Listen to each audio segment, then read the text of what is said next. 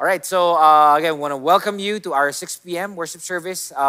We are actually still in our series called Beyond Kings and Kingdoms, and we are on week 3. And ngayon, this series, we're still studying the book of Daniel. So we're going through it chapter by chapter, although we're going to end at chapter 6 after some time. And the book of Daniel was written while, it's situated at the time when Israel and Jerusalem and Judah were still in exile while they were in Babylon.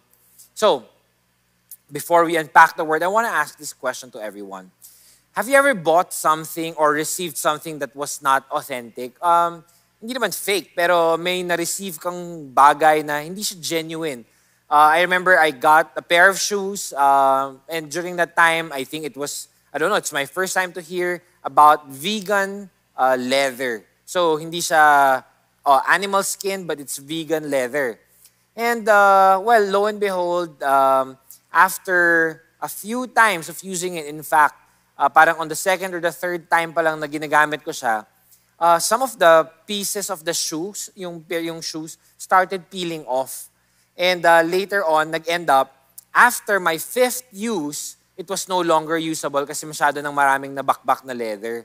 And I was a bit frustrated. And siyempre, nahinayangan ako, sayang eh. Like, I mean, it's not an expensive pair of shoes, but still, it cost some money. And kasi it was not genuine leather and lo and behold. So no choice, for an event, I had to replace it with, finally, leather. Anyway, I just share this because it relates to our message tonight. Like what I said, we're reading through the book of Daniel, and tonight we're going to be reading from chapter 3.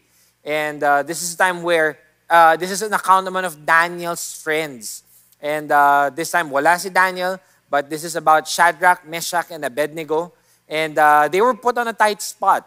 And they were actually compelled to comply with ungodly practices. And here, actually, their faith is being tested. It's being challenged.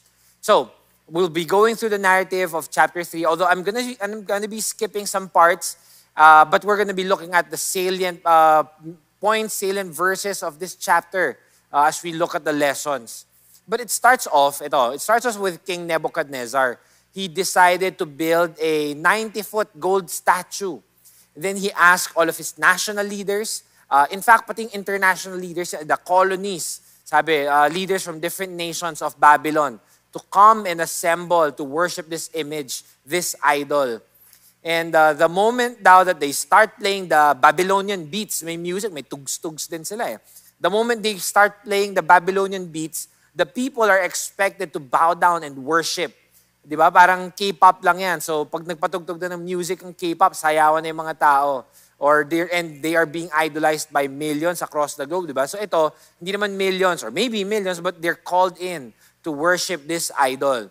But there's a catch. If you are not worshiping this idol, if you do not worship this idol, then this is what's going to happen. And we're going to be reading from Daniel chapter 3, verse 6. And it says here, "And whoever does not fall down and worship shall immediately be cast into a burning fiery furnace."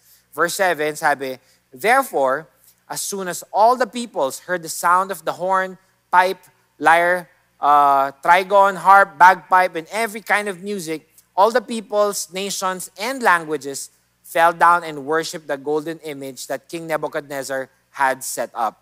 So yun na, they had no choice. They worshipped. But the same, I guess, they were doing this willingly. Okay, so just a few notes. No? Last week, I preached in chapter 2 that at the end of Daniel interpreting the dream of Nebuchadnezzar, he actually called out saying, "Oh, your God, Daniel, is the God of gods, the King of kings." And he really acknowledged the power of the God Almighty. However, all of a sudden, one chapter later, ito na naman siya. From acknowledging that God is the God of gods, King of kings, now he decided to put up a statue of gold.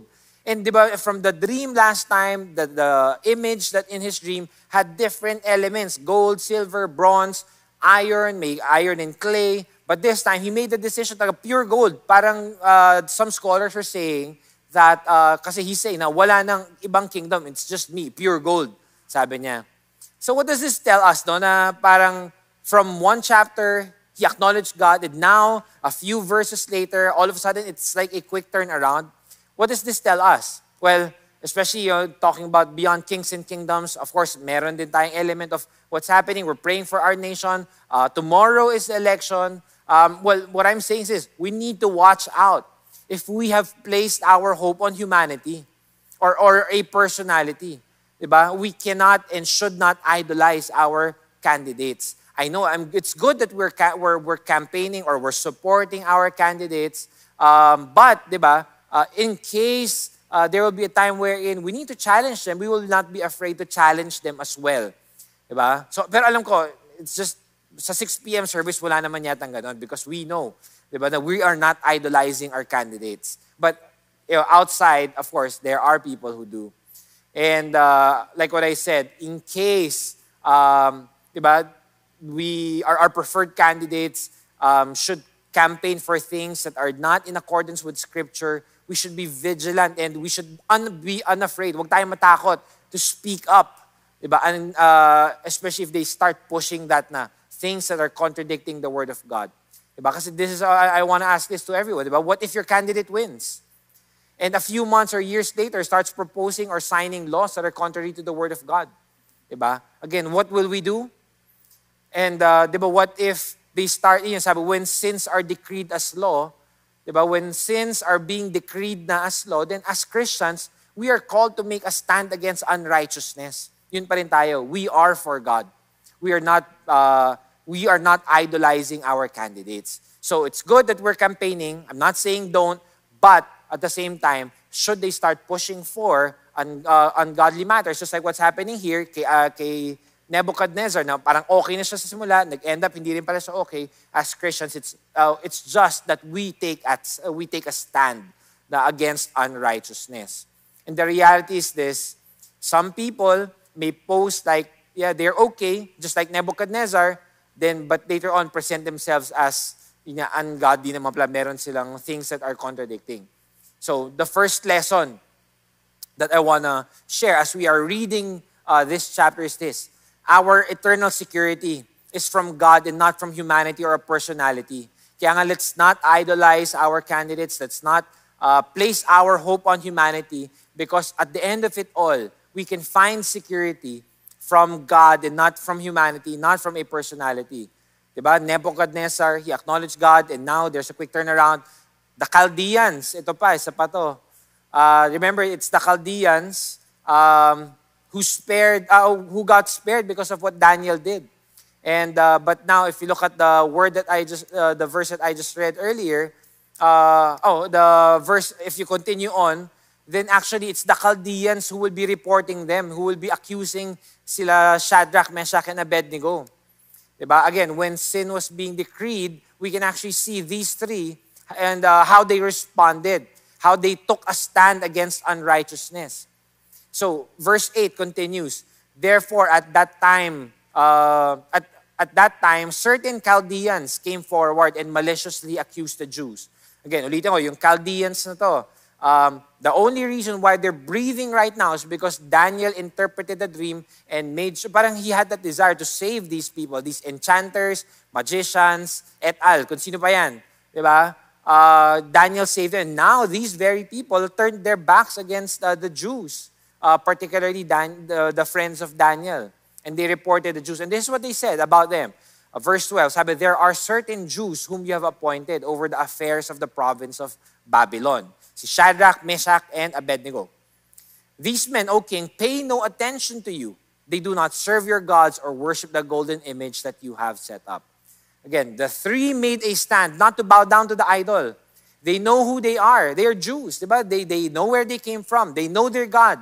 In fact, as Jews, it's basic that they should know the 10 Commandments. Basic na yun. If you know, even tayo as Christians, diba, we have studied the 10 Commandments. And Nebuchadnezzar was telling them they should bow down to the image, the golden image. And when they were, and now the Chaldeans were saying, itong tatlong to, they don't want to do that. So, but again, as Jews, they knew In Exodus chapter 20, verse 3, sinabi sa Ten Commandments, you shall have no other gods before me. Verse 4, you shall not make for yourself a carved image. Verse 5, you shall not bow down to them or serve them, for I, the Lord your God, am a jealous God. Basic, yet their conviction, their beliefs, they were being compelled to let go of these things. Again, just one chapter ago, Nebuchadnezzar was okay, and now he's not.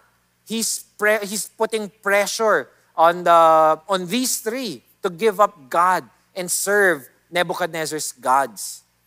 Diba? One noteworthy thing lang na when we look at the verse, sinabi sa verse 12 kasi there are certain Jews whom you have appointed. So when they were accusing the Jews, they didn't mention lahat ng Jews. The Chaldeans didn't say all the Jews did not want to bow down to God, to the idol, but instead there were certain Jews. In fact, they only named 3. Diba? It's just Shadrach, Meshach, and Abednego. So, can you imagine now, majority of the people who were in the same predicament as these 3, parang we can just siguro overanalyze or maybe analyze that the rest of the Jews probably bowed down and compromised their ideals. Diba? I wonder what happened to them, that they did not make that stand. And the reality is, when I was looking to this, the same can happen for us Christians. Many Christians claim to be Christian, but it's more of a cultural thing, cultural compliance, or it was something that has been embedded in life.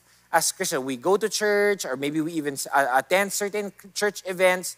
But, diba, are there things that we have not fully surrendered to God? Diba? There are some who claim to be Christ followers yet bow down to idols.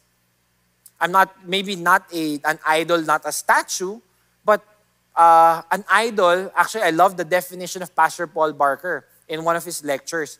Pastor Paul Barker is one of our pastors in every nation, also in the U.S. And he said idols basically is this. It's anything that replaces God. Anything where people find their identity, value, and security.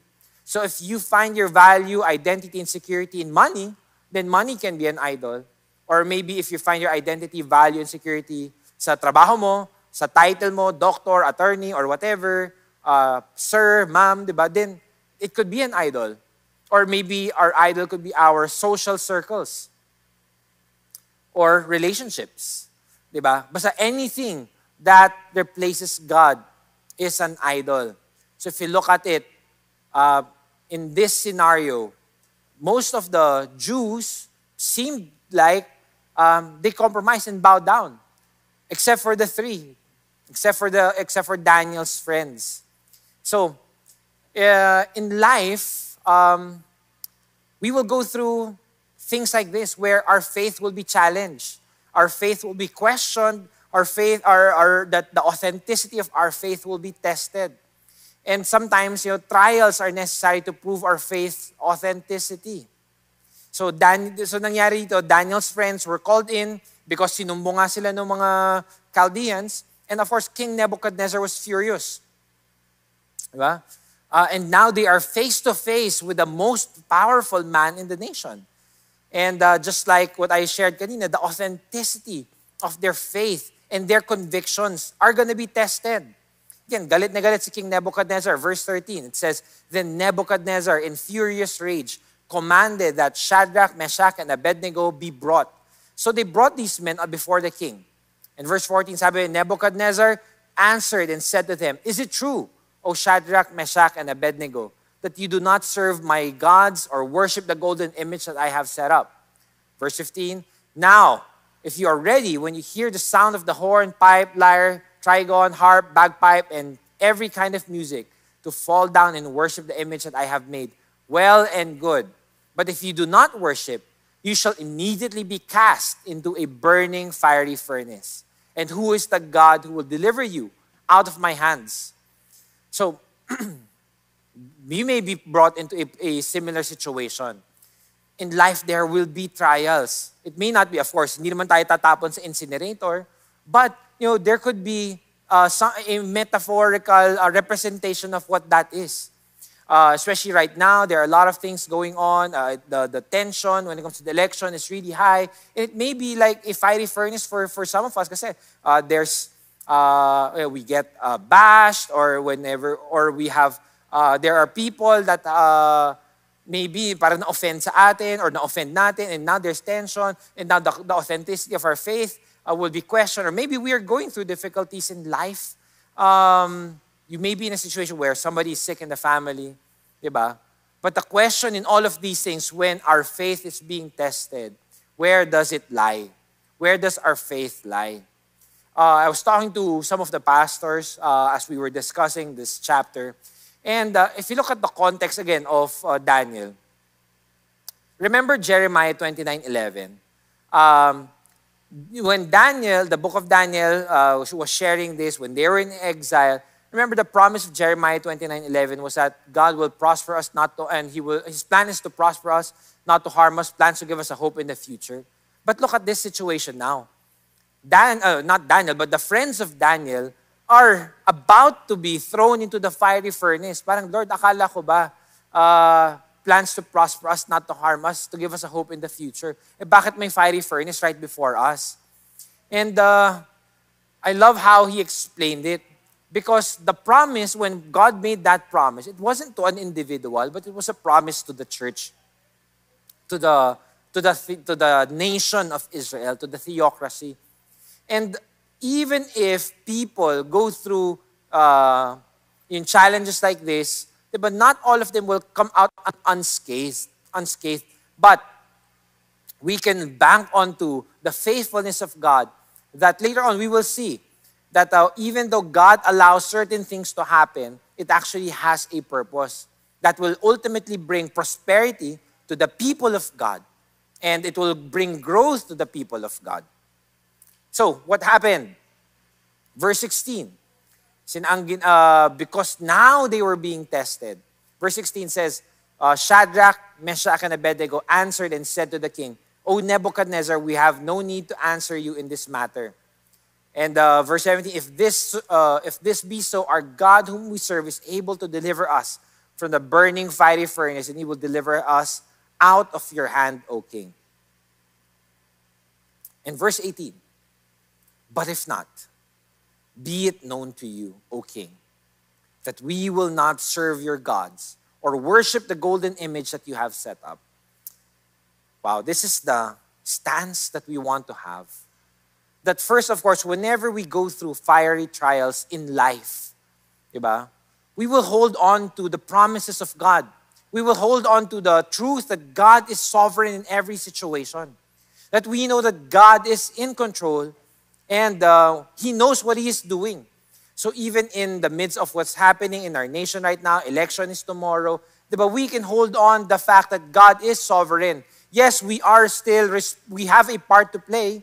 Kaya nga, we are going to be responding to the things that are happening in the world right now, but we still need to trust in the sovereignty of God, and we still need to understand the truth that He is still in control. Diba? In this situation, the friends of Daniel said na, yeah, God will deliver us from the fiery furnace. But I love also their trust in God in verse 18. But if not, sabi nga nila, if it doesn't happen, they will still not compromise their convictions. But are we going to be the same? That whenever we go through difficulties in life, or whenever we go through that yung testings where a fiery furnace, will we compromise our convictions? I hope we don't.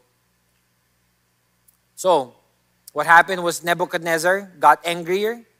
So ginawa niya, sabi niya, why don't you heat up the oven, the incinerator, 7 times hotter? Or basta, sobrang much hotter. Sabi, 7 times daw.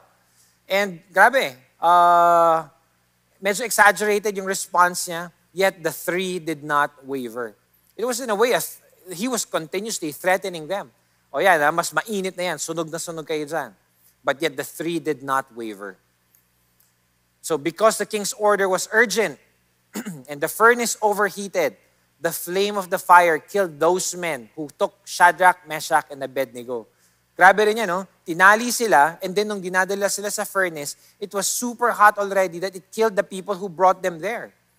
Verse 23, and these three men, Shadrach, Meshach, and Abednego, fell bound into the burning fiery furnace. So God allows for our faith to be tested. Just like what happened with these three, we need to resolve in our hearts not to waver no matter what happens, especially tomorrow or especially this coming week. That we need to make that resolve na, Lord, I'm going to trust you. I'm going to vote for my candidate. But if my candidate does not win, I will trust you anyway. I will remain faithful to you. Diba? The question is, will we give in to the pressure of the world to compromise? Will we be amenable to unrighteousness, or will we stand our ground? Diba? Eventually, what if our candidate wins? Will we fight unrighteousness? Then this happened in verse 24 and 25. Then King Nebuchadnezzar was astonished and rose up in haste. He declared to his counselors, did we not cast 3 men bound into the fire? They answered and said to the king, true, O king. Verse 25, he answered and said, but I see 4 men unbound, walking in the midst of the fire, and they are not hurt. And the appearance of the 4th is like a son of the gods. Grabe, no? 3 people entered the furnace. And Nebuchadnezzar saw 4. And sinasabi nga, it looks like there is a divine presence inside the incinerator. And scholars actually believe that this was a Christophany. A Christophany is a physical appearance of Christ before his incarnation. So again, this is an inference of some of the scholars. It could be an angel that God sent there. But nonetheless, there was a divine presence there. This was actually a physical demonstration of God's presence with believers during this stress. If you remember, even Psalm 23 verse 4 says, though we walk through the valley of the shadow of death, we will fear no evil, for He is with us. So just like that, even when they were going through, really, literally, a very dangerous moment in their life, God was with them. God saw them through. And I think it's the same applies to you and to me. We may have experienced it already, or we may be experiencing it palang in the future, where we could be experiencing the most difficult days of our life. But the promise is this, that God will be with us. God will see us through. God will be holding on to our hand. And we may not be delivered immediately from that situation. Like what I said, if we get thrown into the incinerator right now, a fiery furnace right now, chances of us surviving, I don't know. Probably much less than Shadrach, Meshach, and Abednego. But through the ordeal that we may be facing, we can trust that God will be with us. God's presence will be with us. That's why we can be at peace. Oh, sure, well, we are lobbying for whoever we want to win. But in case the candidate that we voted for does not win, we can still be at peace because we know that God is with us and He will not let us go. Verse 26. Then Nebuchadnezzar came to the door of the burning fiery furnace. He declared, Shadrach, Meshach, and Abednego, servants of the Most High God, come out and come out here and come here. Then Shadrach, Meshach, and Abednego came out from the fire. So tuloy ko na, verse 28 and 29. Nebuchadnezzar answered and said, Blessed be the God of Shadrach, Meshach, and Abednego, who has sent His angel and delivered His servants, who trusted Him and set aside the king's command, and yielded up their bodies rather than serve and worship any god except their own God. Therefore, sabi ni Nebuchadnezzar, I make a decree. Any people, nation, or language that speaks anything against the God of Shadrach, Meshach, and Abednego shall be torn limb from limb, and their houses laid in ruins, for there is no other God who is able to rescue in this way. Grabe, no? Looking at it, they were in a dilemma. They were in distress, but yet God saw them through. God was with them. Their faith was tested, and they passed the test. They said, we will not bow down to the gods of Nebuchadnezzar. We will not compromise our convictions. Hindi kami papayag na maging unrighteous just so that we can get your favor.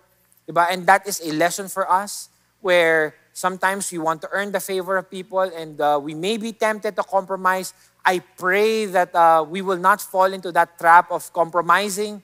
And just like what happened, we can see here that the three saw God's favor. Nebuchadnezzar again blessed the Lord, and he called them, and he really commended them for not giving up, for setting aside his own command. Sabi nga, setting aside the king's command and yielding up their own bodies rather than to serve and worship any God except the one true God. And kaya nga dumating sa point na si Nebuchadnezzar said, walang gagalaw sa mga yan. Nobody can speak ill about their God. And if they do, Nebuchadnezzar himself will punish them. Our last lesson for tonight is this. Kasi nga, you don't want to put our security on people or on personalities or on humanity itself. We can trust, we can understand that really our deliverance from life's fiery furnace comes from no one else but God. Our deliverance from life's fiery furnace comes from no one else but God. We don't want to place our hope on people or a personality. Yeah, we can trust them, but may limitations yan. People at some point will make mistakes or maybe turn around. So that's why we cannot put our absolute trust on people. And or maybe we may not be delivered from our predicament right now in this world. Again, like what I said, we may be in a financial situation right now, or somebody is sick, you may be sick right now, or you are troubled when it comes to your relationships because ang daming offense in the family. And we may not necessarily be plucked out immediately of that situation, but ultimately, we can experience God's deliverance. Because God ultimately will rescue us or has rescued us from the eternal fiery pit. So it may not be the same as Shadrach, Meshach, and Abednego na ni-rescue from the incinerator, but you know what? God has saved us from the eternal fiery pit called hell. We are eternally secure in Him. God has delivered us. And that's why in John chapter 3, verse 16 and 17, it tells us, "For God so loved the world that He gave His only Son, that whoever believes in Him shall not perish, but have eternal life." Verse 17, "For God did not send His Son into the world to condemn the world, but in order that the world might be saved through Him." So, as I close, I just want to, I shared a lot. I shared life lessons in Daniel chapter 3. But I want to ask these questions to put focus on what do I need to bring home? Number one, where is my hope anchored on? This is a good question that we can ask ourselves. Where is my hope anchored on? Is my hope anchored on God or on a personality? Number two, will I still trust God even if my prayer requests are not yet granted? Number three, will I stand for godliness or will I compromise my convictions? Again, I encourage everyone, go vote. Vote for your candidate. Support your candidate. But in the event that your candidate, the candidate that you voted for rather, starts legislating or writing ordinances, city ordinances or national ordinances that are contradictory to the Word of God, I pray that you are also as passionate in taking a stand for God. So before we go, I just want to encourage everyone. Tomorrow, again, is election day. Before you vote, I just have some reminders. First, review your list of candidates. Review their platform. I'm sure by this time, alam niyo na yung platform nila, review it. But also, do a background check. Review their character, their convictions, and of course, their competence. Number two, pray. Pray before you vote. In our worship night the other day, I love how Pastor Patrick, Pastor Paul, and Pastor Mark again and again encourage us. Prayer is our primary weapon. So when we want to pray for this nation, we want to pray for our candidates, pray also for peaceful, honest, and orderly elections. In your precinct and in your provinces, pray. And as we do this, as we vote, trust God's will. See, Daniel in chapter 1 said, God changes times and seasons. He removes kings and sets up kings or queen, in this case. But nonetheless, whoever that is, na si God ang maglalagay sa kanya. So we need to trust God. We need to trust God. Whatever the outcome will be, we know God is in control. Amen. So let me pray. And of course, Heavenly Father, number 2, Lord, we lift up to you, first and foremost, our hearts before you vote. Worship night the other day, Lord, this election, I love how Pastor Patrick, again, Pastor Paul, and Pastor Mark, again and again, the tension is running high. Prayer is all positions. So when I pray, Lord God, we want to pray for this nation. First and foremost, our hearts pray also will not for be defiled, peaceful, honest, and with worldly matters. Yes, we will fight for righteousness. We will stand up, pray. We will pursue godliness even as we conduct ourselves before people. We will continue to be a good witness, especially to those who don't know you yet. One said, God changes but Lord God, I pray for your will. He removes kings and again for your will to be done, not ours. But nonetheless, pray, Lord God, for justice and righteousness as your kingdom is founded. We pray for peaceful elections. We pray, Lord God, that there won't be any violence, there won't be any cheating. In fact, Lord God, whatever the outcome will be last Friday, I pray, Lord God, if there will be people who plan, Heavenly Father, or who may have, or may be violating first and foremost our heart, they will be made, they will be found out. And you're gonna this election. I love how Pastor Patrick, apply justice, and Pastor Mark again and again. We know, Lord God, again, your kingdom is founded upon justice and righteousness. We thank you, Lord God, because you are sovereign. So when we pray, Lord, we want to pray for our countrymen, Lord, that people will choose pray also for wisely, Lord, that they will not succumb to the temptation, Lord God, of compromising convictions. Pray. And I pray, Lord God, as a Christian nation, that there will be fear of the Lord's will. For not just for the candidates, but also for every voter. I pray, Lord God, that we will God look to changes you times and cast our votes tomorrow. We thank you, Lord God, because your sovereignty, in this case, will give us peace. We lift up to you our nation. Si God ang maglalagay sa kanya. Amen. So and amen. All right, that concludes our service.